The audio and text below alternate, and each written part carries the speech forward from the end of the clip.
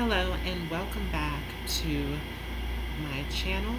How is everyone on this Friday, Astro Kids? So today I want to talk about the air moons, and I'm going to start off with Gemini, and then in future videos I will go over Libra and Aquarius. So with air moons, this is an interesting combination. Air is very much intellectual, dealing with thoughts, dealing with the mind. And so when there's an air moon, this sort of gives the quality of emotional intelligence. So these people don't necessarily tend to be extremely emotional, but there is a level of emotional intelligence.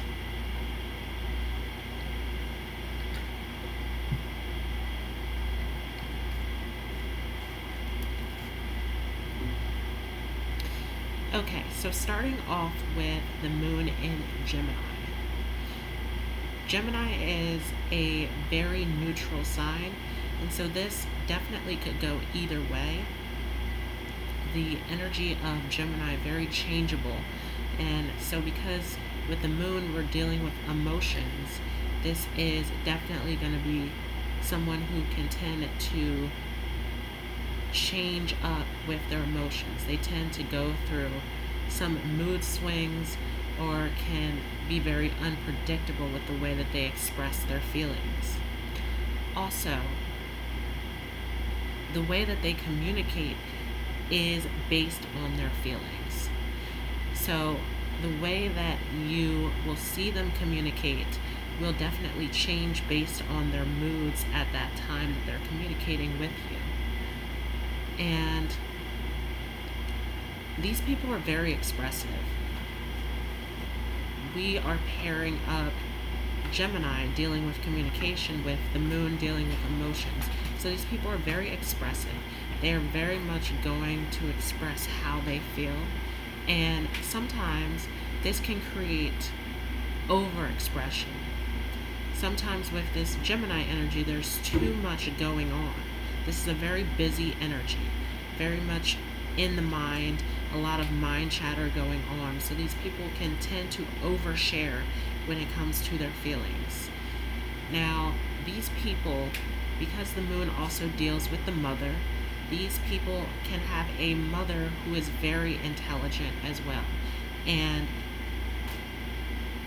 if you are a Gemini moon, you may have grown up in a household where your mother was the influence on your intelligence. The way that your mother communicated or the way that she thought things out was an influence on your own intelligence.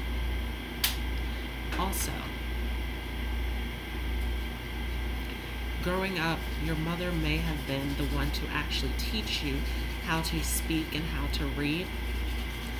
And this can have a big impact on your overall intelligence. You may have even just viewed your mother as a very intelligent woman growing up. And also this could give a mother who has a career as a teacher or as any position that deals with the exchange of information.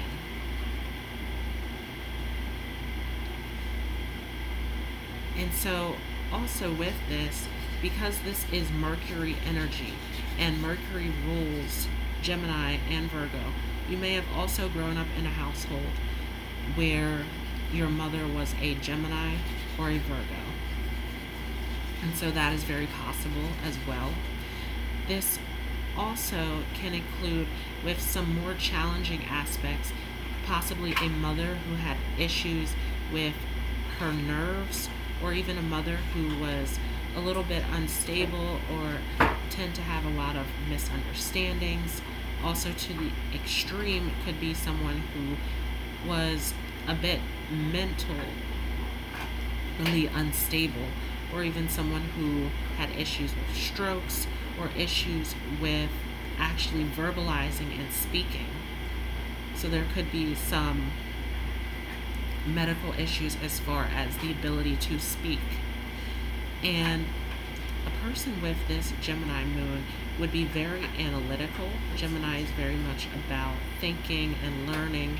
So this person would be very, very analytical, very logical minded. But also at the same time, Gemini has this sort of fluctuation, this back and forth. And so this could be a person who is slightly unstable, a person who changes up a lot or changes the mood a lot. Also, one of the big issues with this placement as well is with this Mercury energy. Mercury is the fastest planet, and so these people tend to react based on their feelings. And so because of this, these are the individuals that can react a little too fast. They can tend to rush to express their opinions or rush to make decisions that maybe are not best for that particular time period. There's sort of this rush or this anxiousness to get to expressing opinions, expressing feelings, making overall decisions. And this is very unconscious. These people also tend to change their minds a lot, change their opinions, change the way that they're feeling. These people can be very unpredictable. They can be a bit indecisive when it comes to making up their minds.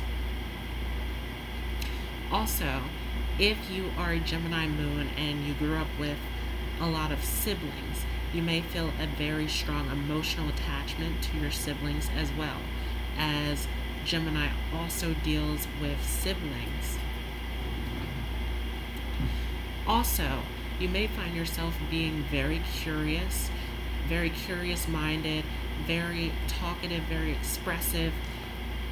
Those who have a Gemini moon tend to be very social and outgoing, unless there are other placements that are interfering with this energy. But overall, these people tend to be very talkative and love conversation, especially small talk, because we're dealing with Gemini. So this is, with the energy of Gemini, this is the energy that likes to experience as much as possible. And so this energy tends to be a jack of all trades, but a master of few. Tends to move in one area and then move on to the next. And so small talk is something that these people tend to love versus getting in these longer-winded conversations. Also, these people may love going on small trips or meeting new people, having new experiences. These people might also love to read. Gemini is an energy that loves to learn, so these people may love to consume a lot of information. So reading, whether that's books or magazines or online.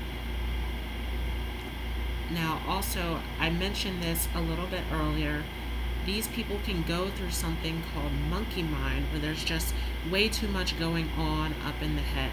And so these people, sometimes this can create anxiety. And so these people really need an outlet for all of this information. And sometimes it is best for these people to also work on clearing their minds. So meditation can be a great practice for a Gemini moon. Also, these people are very independent. Gemini is an energy that does not like to be tied down or feel like it has to be committed to anything. It's a very independent energy. So these people, they tend to be very independent, and they tend to love when things are very light-hearted and easygoing. Also, these people, this goes along with this monkey mind. These people need a lot of mental stimulation. Gemini moons tend to be people who hate being bored. So there has to be something to mentally stimulate these people. So that is my interpretation of what it means to have a Gemini Moon in your birth chart. Let me know if this resonates with you or if there's anything that you felt that I left out. And I hope you all have a great day. I will be live at 7 p.m. Eastern, so I hope to see you there. And I hope you all have a great day. Thanks for joining.